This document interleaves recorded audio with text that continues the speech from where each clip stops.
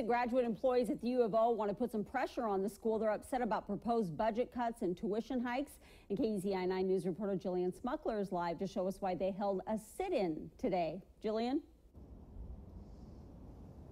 Renee, they're fighting back against proposed budget cuts, benefit reductions, and tuition hikes. And actually, moments ago, students and staff just left Johnson Hall. And keep in mind, they've been here since 10 o'clock this morning, and they tell me they're willing to do whatever it takes to get the administration to change their mind.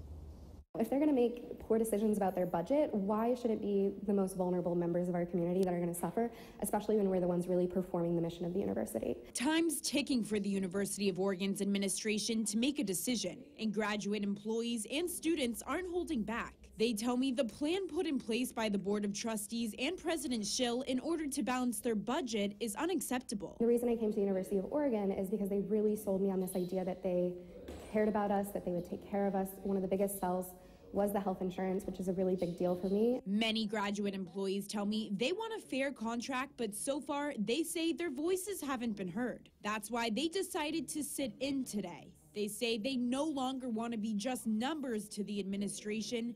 Rather, they want to show them how real people are being affected. We have to have a degree to do anything with our lives, and it's becoming a luxury that's also a necessity. And that's not okay.